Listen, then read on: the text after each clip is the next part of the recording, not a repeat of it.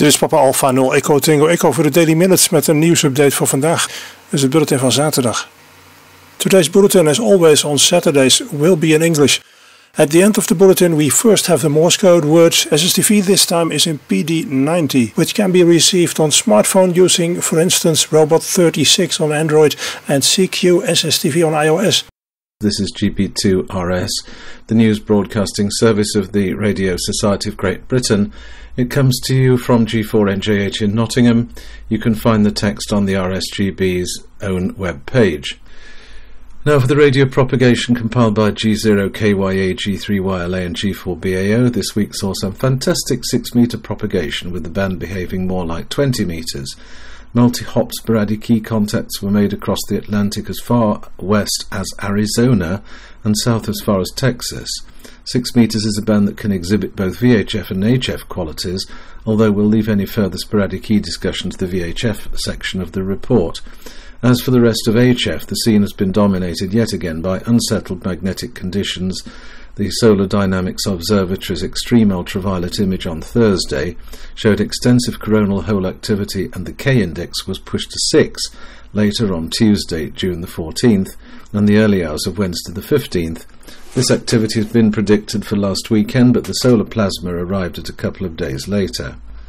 The solar flux index declined to 87 on Thursday. This week NOAA predicts the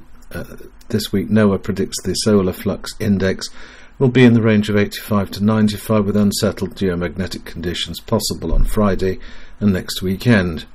Noontime F2 layer maximum usable frequencies over a 3,000 km path are hitting 18.2 MHz at times, whilst 20 metres is remaining open during the night, according to the Chiltern Digisonde, but the real thrills are the continued sporadic key events on the upper HF band, so make the most of them. Now the VHF and up, the second half of last week produced some great openings as sporadic key developed along a major summer jet stream. With core speeds above 100 knots, it affected much of the usual favoured locations for sporadic key over the continent. The southwesterly jet was disturbed as it crossed the Pyrenees and Alps to give options around the compass for many stations. There were also some notable transatlantic paths using the waving jet stream flow to the west to give the necessary stopping off points for multi-hop paths to the USA and the Caribbean. There will be some jet stream activity over Europe this week, but the flow will be weaker, and therefore any sporadic key produced may be more fleeting, so not such a good week. The prospects for Tropo are marginal, with a weak ridge of high pressure to the west and a slack flow over the country.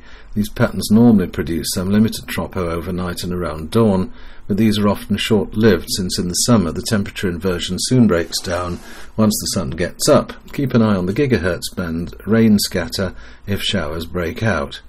With the moon at lowest declination on Tuesday and losses still high, EME will be poor this week with short moon windows, so perhaps it's time to look at some satellite operation. That's it for this week from the propagation team. The 70cm beacon, the new 70cm beacon GB3 UHF, went on the air on Wednesday the 15th of June. It's located at the same site as its sister beacon GB3 VHF at BT Fairseat in Kent, JO01EH, uses the same type of 3-element Yagi antennas, pointing in the same direction as those used on GB3 VHF, and radiates a similar ERP. It will be very useful to determine the propagation characteristics of VHF and UHF simultaneously. The keying format follows that closely to that used by GB3 VHF. The support from BT for scientific and VHF-UHF propagation research in this field is very much appreciated. Full details of the new GB3 UHF beacon, which operates on 432.430 MHz, can be found online at www.gb3vhf.co.uk, and reports to the keeper G0FDZ will be most welcome. Next weekend, several amateurs with special permits will be operating on medium and long wave throughout the ARRL's field day on the 25th and 26th. Operation will be on 185.3 kHz and several spot frequencies in the 472 kHz band. Details of the participating stations can be found at tinyurl.com/gb2rs-us-mw. This Thursday is National Women in Engineering Day. Hildeston Radio and Electronics Club will be visiting Wellesley House School that day, where some 60 girls will be attending from around 6 schools. The day will include amateur radio, design and computer technology, and electronic science activities for the girls. In the Queen's Birthday Honours, Danielle George, Professor of Radio Frequency Engineering at the University of Manchester, was awarded an MBE for services to engineering through public engagement. Quoted in The Guardian, she highlighted amateur radio enthusiasts as an inspiration to the next generation of tinkerers. Also in the birthday honours, astronaut Tim Peake, GB1SS, was awarded a CMG for services to space research and scientific education. The award was offered and accepted whilst Tim was on the International Space Station. It was thus the first in history to be offered to a person whilst they were not physically on planet Earth. Ofcom is changing its online licensing system that supports amateur radio. The change is part of a wider initiative to upgrade its licensing system. New facilities will include the ability for clubs to apply for the first time online. The changes will be phased in, with further features added over time.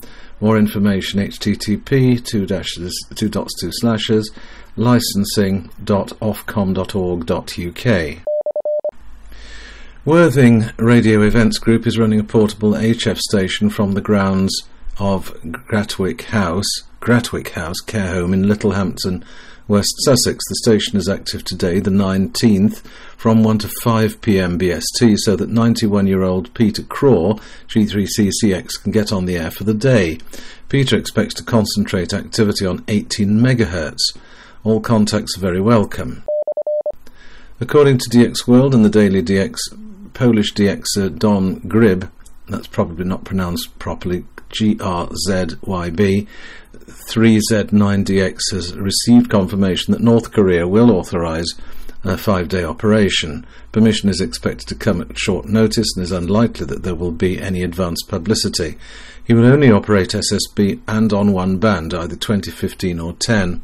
The Democratic People's Republic of Korea is the #1 most wanted DXCC entity, and Dom managed a brief activation last December, the first for many years. Sad news now that DXer and DXpeditioner Milt Jensen, N5IA, or that is that N51, no, it's N5IA, died on the 9th of June after falling from an amateur radio mast. He was 73. He took part in the XZ1N and XZ0A, the expeditions to Myanmar, and was part of the Dulce Island VP60X expedition team. The 2015 Best Communications Award from DX Coffee and the DX University has been assigned to K1N, the DXpedition to Navassa, which took place in February 2015. The DXpedition took place after many years' attempts, and the website www.navassadx.com got many people involved in the details. The team also made good use of Facebook for news and pictures and sent some tweets.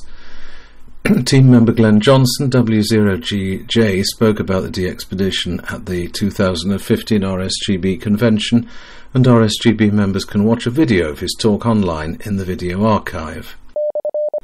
Former Lightship Planet, home to the special call sign GB2 LBL, was the last manned lightship in the UK. Now permanently moored in Liverpool, the owner, Alan Roberts, together with the Marine Radio Museum Society, reports that she is in financial distress. They have set up an information page which also solicits donations, www.chuffed, that's CHUFFED, /project/Save the Planet Liverpool. Dunkswell Airfield in Devon aspires to establish an amateur radio station on the site, similar to GB2IWM at the Imperial War Museum at Duxford Airfield. Rather than a radio club, its primary mission will be the collection, restoration, exhibition and display to the public of historic radio communication equipment in support of the Imperial War Museum. As there is no nearby amateur radio club, Devon DRM Martin Sables, G7NTY, is coordinating volunteers and would be pleased to hear from anyone who might be able to help. please contact him via email to drm112@rsgb.org.uk.